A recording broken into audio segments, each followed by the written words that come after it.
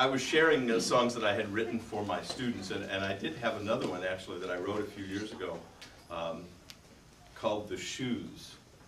And I'm not going to perform it today, but it is a very odd little piece. It's about a woman who decides to commit suicide, and the most important thing is which shoes she'll wear, because it's the first thing he'll see when he comes in. Anyway, kind of an odd little piece. But the concept of people taking their own lives has always troubled me. One of my true heroes, folk singer and political songwriter, in fact the things that I'm going to get into right now were pretty much inspired by Phil Oakes.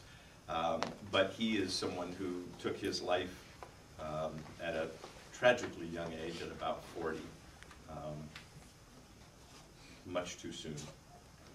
This was a little piece I wrote for no reason in the world except for the pun of the title.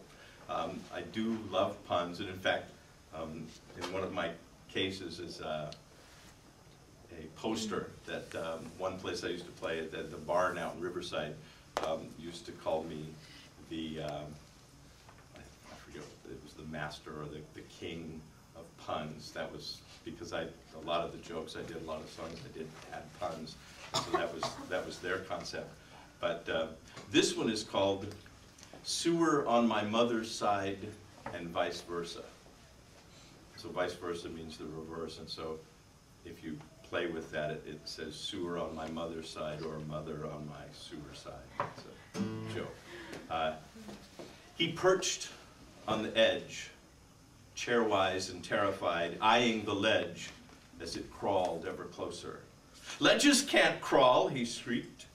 "Tell it to your mother, kid," the ledge replied. She looked up from the lap of luxury, but failed to recognize her own name. So, those are the poems I wasn't going to read to you today. And now we'll move back to our previously prepared program. After the I Don't Write Much Anymore was a piece, as I said, writing about writing is a kind of a common thing for a creative writing teacher especially. But I think I shared with you, I really like Robert Frost. I really like his work. I like the extensive choices that he made, from little tiny, little witty aphorisms to lengthy, almost play-length dialogues. But he wrote one that I think we went over, the poem Fire and Ice. And Frost's poem says, "Some say the world will end in fire, some say in ice. From what I've tasted of desire, I hold with those who favor fire. But if it had to perish twice, I think I know enough of hate to say that for destruction, ice is also great and would suffice." As I say, I love that poem. I love the rhyme scheme, the complex rhyme scheme, the interesting double and triple entendre, the puns of those words. Fire and ice and the multiple images that could contain. So I wrote this piece called Frost Fire, using basically his pattern to create a little different piece. Frost favored fire instead of ice, an amusing choice. Shall we be cryogenic mice, or men who wield the great device? Why, there's no need to raise your voices. Metaphysics, speculation, our leaders speak and we rejoice. You're a nation in a Rolls Royce.